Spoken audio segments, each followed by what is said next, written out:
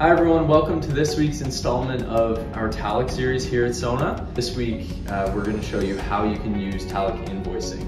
So Talech Invoicing is available on all levels of Talech, even Talech Mobile, and you can use it on your phone through the Talech app or on your computer through the Talech Dashboard.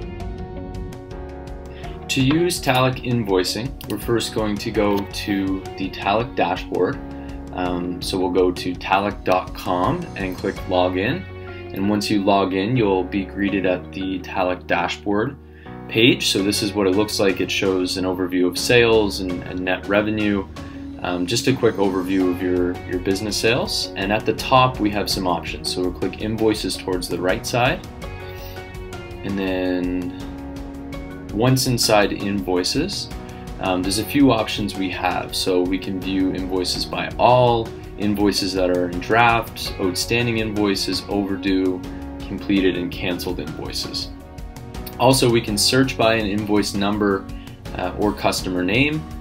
And then to create an invoice, go to the top right and click the plus button, and we can assign it to a customer, an existing customer within our system, or we can add a new customer during the invoice creation here. So I have myself set up as a customer with my email, so that auto-populates.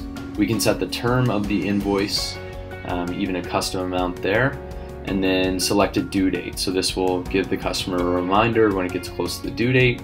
We can put in the customer information, address and business info, and then we can assign a product to the invoice. So this is from our catalog that we have within the system. So we have a large pizza in here.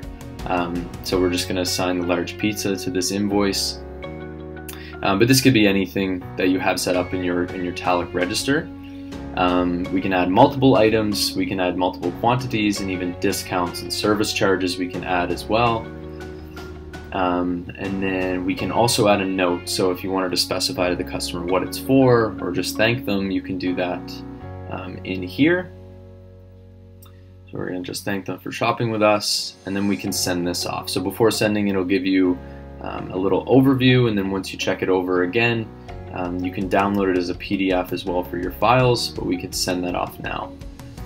So this is how, I'll show you how it looks in the customer's email. So this is how the email looks. So it gets a subject, you have a new invoice from your business name. This profile picture and header here are completely customizable for your business, and then just a little description and the amount, and then the customer themselves can view and download the invoice to check it over. And then the cool thing with this is they can actually make a payment right from their side of the invoice. So they can click make a payment, it will redirect them to a secure payment page where they can then input their credit card information, so you never have to have their credit card information on file.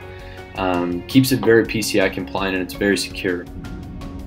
Thank you for watching this week's installment of our Talech series. If you have any questions on Talech, feel free to reach out to info@sonapay.ca anytime. Stay tuned for next week's video.